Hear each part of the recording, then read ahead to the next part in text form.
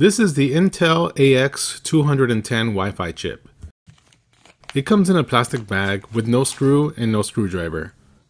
This is an M.2 form factor Wi-Fi card that supports both Key A and Key E type connectors.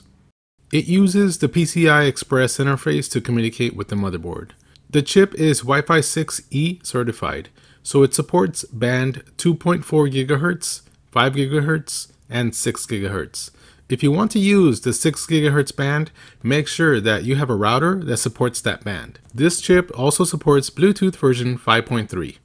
As far as operating systems, it supports Windows 10 64-bit and Windows 11 64-bit. Before you remove your old Wi-Fi card to install it, you want to go to the Intel website and download the Wi-Fi drivers and the Bluetooth drivers. Here are the Bluetooth drivers.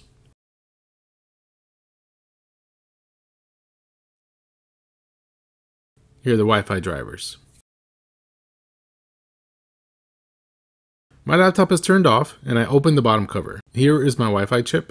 Take a picture of the Wi-Fi cable order so you know how to reinstall them. Lift up from here. Use a Phillips head precision screwdriver to remove the screw. Lift the card out at an angle. Insert the new card at an angle. Insert the screw. These antenna connectors are a little bit tricky.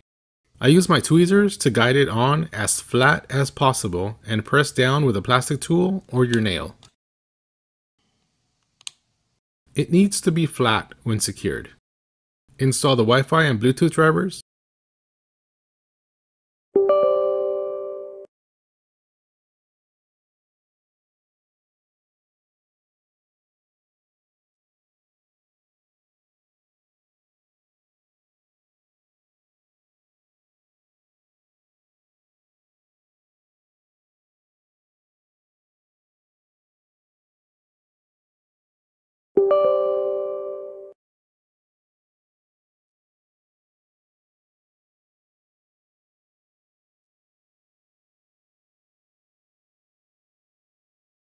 It's ready to connect to your Wi-Fi.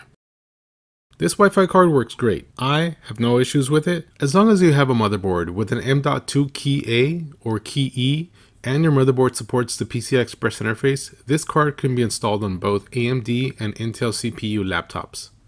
I actually upgraded from an AX200 to this AX210, and I noticed an improvement in upload and download speeds of about 10 to 20%. If you are looking to upgrade your Wi-Fi card, check this one out.